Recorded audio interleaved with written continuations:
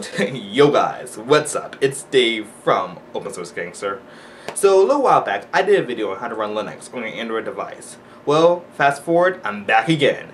And now I want to show you how to run Ubuntu on your Android tablet. The process is just as facile and just as rewarding as before. So a few prerequisites in which you'll need for this project is a rooted Android tablet, of course, and you'll need at least 2 GB of free space on your internal memory. Once you have all that ready, you're ready to get started. So without further ado, let's get this started.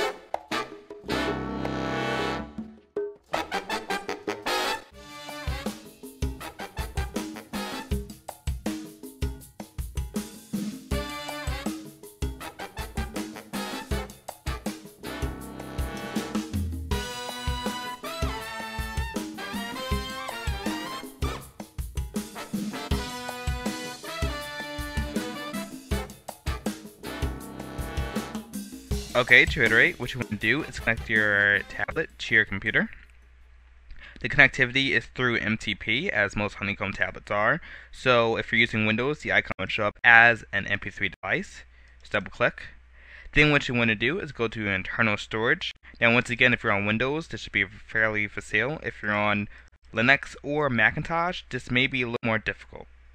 Once inside internal storage, what you want to do is go to your Ubuntu folder and cut and paste the install Busybox sh file to the root, along with the Busybox file to the root as well.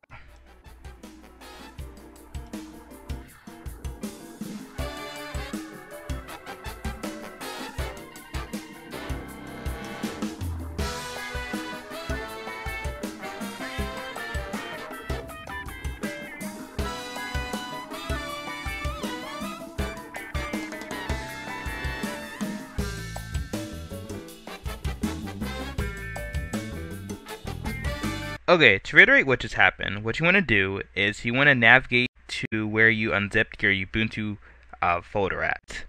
Because in the Ubuntu folder is the adb.exe. Now if you already have adb set up on your computer, you can just completely disregard this step. For everyone else, what you want to do is navigate to the folder that you unzipped. So for everyone, your folder location is going to be different, but let's just say, for example, you unzip it to your My Downloads folder. What you do is type in cd, which means to change directory. Then you'll go to downloads. And then you go cd Ubuntu. And then I don't have a Ubuntu folder there, but if you did, it will take you to Ubuntu.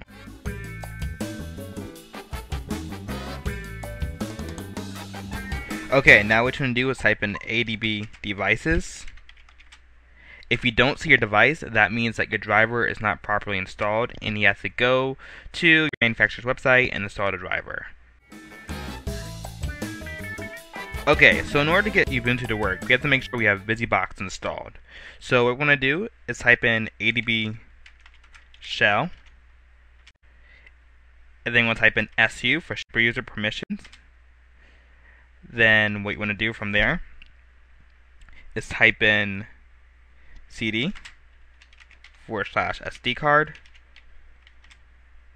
Then from there you want to type in sh install busybox.sh.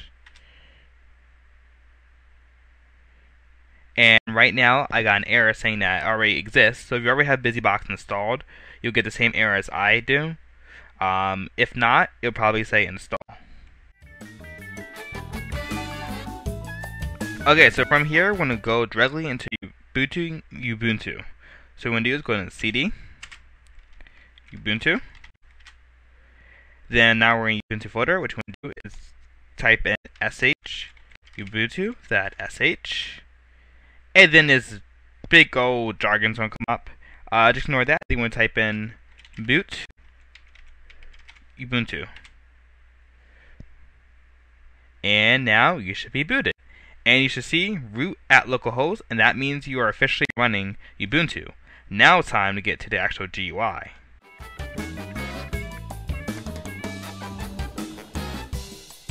Now what we want to do is run tight VNC server. before we can install it, we have to update the repository.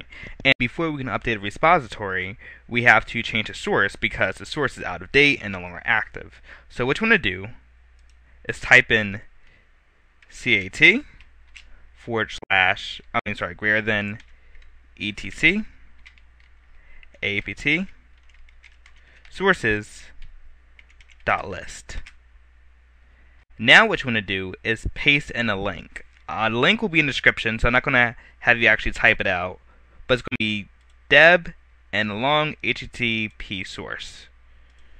What do is paste in the link, hit enter. Now from there, what you want to do, hit Control D twice, let's bring it back to localhost. Then what you can do is type in apt-get update, and it's going to get the updates like magic. Okay, almost there. Now what we have to do is actually get the VNC running. So what we're going to do is type in apt-get install type VNC server, enter. There we go. Now and hit yes.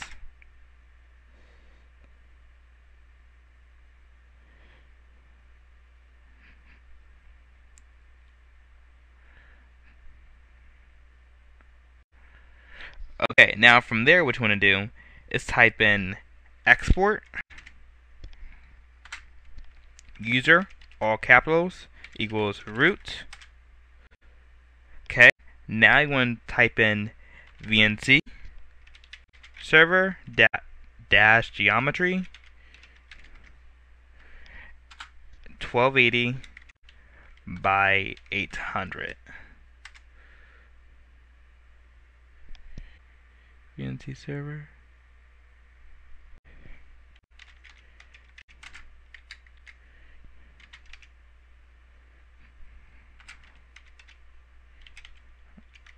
Geometry 1280 by 800. Okay, now what we'll do is ask you for a password. Type in your password, and you can make up any password that you want.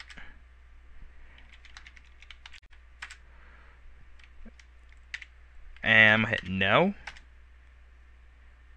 And woohoo! Okay, so now we are ready to go and launch it on our tablet. Okay, so now let's go to our tablet and let's open this up now. So feel free to disconnect your USB cable. You do not need it any longer, but it doesn't hurt to still have it in. So what we're going to do is go to apps, and if you haven't already, download Android VNC, which is right there. So once in Android VNC, what you do is you type in nickname, it can be anything. Password is what you have set when you are doing it on a computer. So I already typed in my password. Then for port, I don't know how well you can see this right here. It says address and port. Just bring it up a little closer. What you want to do is for address, type in localhost, and for port, 5901. Now for BPP, wow, you can go to 24-bit for BPP, or change it to wherever you want. And yeah, so when you have those settings all configured to your liking, just simply hit connect. And oh my gosh, look at this. This is Ubuntu. Boom, ta-da! Voila! Some fireworks, bam, bam, bam. Yeah, look how exciting this is. So yes, you are seeing this live, and this is not a trick. This is Ubuntu in GNOME environment. Now one thing, I was reading around, someone was asking whether or not you can bring up LXDE environment, which if you like LXDE, you can go into the terminal and type in apt-get install LXDE, something like that, and you can install that for your environment. Personally, I hate LXDE, and I prefer GNOME because I think it looks way better and neater. But whatever you choose, something about GNOME, it really kills your resources. But yeah, oh, another question someone's asking was whether or not this erases your Android system. This does not touch your Android system because this is corroded, meaning that it's kind of running as an emulator on top of your Android system. So your Android system is untouched by this. Okay, enough of this techie stuff talking. Let's get to the actual fun stuff. So what can you do? Well, right out of the box, internet is already configured. So I can hit Firefox. Boom. See if we can click that. Now, a cool thing, if you do have a keyboard and a mouse hooked up, like a wireless keyboard, a mouse, or whatnot, this will be just like notebook experience right on your tablet. So here I am booting up into Firefox, and as you see, internet connection is already set up, so I can type something in. Now here's the bad thing about this. Keyboard mapping. Keyboard mapping I was still playing around with, and if I have any updates, I'll give you that to you. So far as keyboard mapping, you do have a keyboard for those of us who don't have a physical keyboard. If I bring this up, I do have a keyboard right here, but the problem is the keys aren't mapped right. So see, I'm hitting G and J is coming up. So like I said, that's probably like an easy fix, and I'm sure somewhere in Ubuntu there's an on-screen keyboard setting. But until then, that's a little annoyance. But then again, if I have like a actual physical keyboard I can hook into this, that'll be great. And I would prefer to do that. So anywho, here's Ubuntu and all in its glory. And I have, you know, Firefox up here. That fun stuff. See if I can kind of close this out of the way. Get out of my way. Boom, close. There we go. Okay, wow. Okay, so we also have applications. You know, all the good stuff you have in Ubuntu. Bring this a little closer once again so you can see this. Applications, Office, graphics, and games. The Ubuntu Software Center does not work, but the systematic, if I can find it, package, administration, systematic package manager, not systematic, wow, synaptic, I don't know, I'm sure someone will tell me how to say it, but the package manager, the whole point I'm getting at, that works as well. And you can access your packages. I tried the whole Wine installation. I really could not get Wine to work, so if one of you can get it to work, that would be amazing. I tried it like tons of times, and I was just missing a dependency, it was saying. So as for Wine, I think it has potential to work on here, but I haven't been able to get it to work. See, even if you pull it down, it's like on the list here somewhere, and even when I try to install it, it doesn't work. So yeah, it may work. It just takes a little to tinker around with. So what else do you have here? Well, you have places. Let's go to your documents. Now, one thing, you cannot access your Android partition from here. So this is kind of like your own partition in which you have 210 megabytes of free space available. So keeping note of that. So in our documents, we have documents, which is filled with nothing.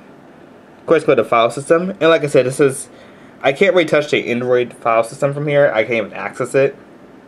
So that could be good or bad, however you view that. But you have all that. Now, one thing I do like is, once again, I have access to my network right out of the box. So the computer's on our network, and I can go to my computer, open. There we go, and here we go. I see all my folders that I have shared on my network. So this is great, having the ability to access this right from my tablet and right there, as simple as that. Then downloads and all this other stuff on the side, and of course if you're used to Ubuntu, you're kind of more able to navigate this than what I am. And we have that at the top. And other than that, you have customizations over in your system, and administration. You have all that stuff right there, and preferences to change it. So I mean, overall, this is a cool look at Ubuntu running on your tablet. Speed wise, I would say, I mean, it's not the slowest thing and it's not the fastest thing, so that's really all I can say about this. Battery life, I was playing with it for about 30 minutes. My battery life maybe went down maybe 7%, so once again, I don't know how you view that, but I wasn't doing anything too CPU intensive. So I want to give a special thanks to ZenoMax for that kind of inspired me to make this video, And also a special thanks to the developer who made the Ubuntu port. But overall, this is how to run Ubuntu on your Android tablet. I hope you all had success with this, and yeah, it's just one of those cool, fun things to do. So in the end, thanks for watching, and tune in for another galvanizing video. Thanks.